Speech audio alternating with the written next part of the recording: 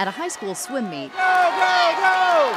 you expect to see arms pumping, legs kicking, Go, KZ! serious competitors Go! who are like fish in the water. But ducks? Water, swimming, duck.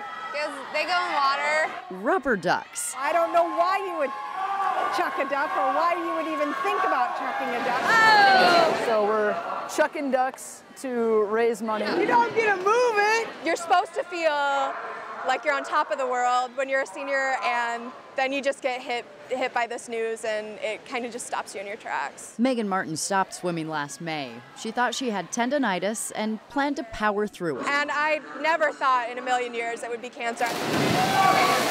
Osteosarcoma.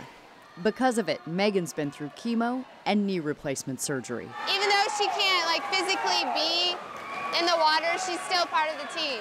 She has 6 more months of chemo to go. We're family. The swim team is a family. So we are. I used to be on the swim team, and it was just you're always there for each other. You love each other. You support each other. Good thing you came, because it's a pretty big event. And that's why people are paying to chuck a duck. It's an awesome event. It has totally taken my husband and I and our daughter by surprise. The money is going to the American Cancer Society in Megan's name. The community support has been overwhelming. Yeah, I know. It's pretty crazy. She may feel a bit like a fish out of water now. She's got a great spirit. She's always smiling and happy. But this competitor is powering through with the help of family and friends, and yes, those silly rubber ducks.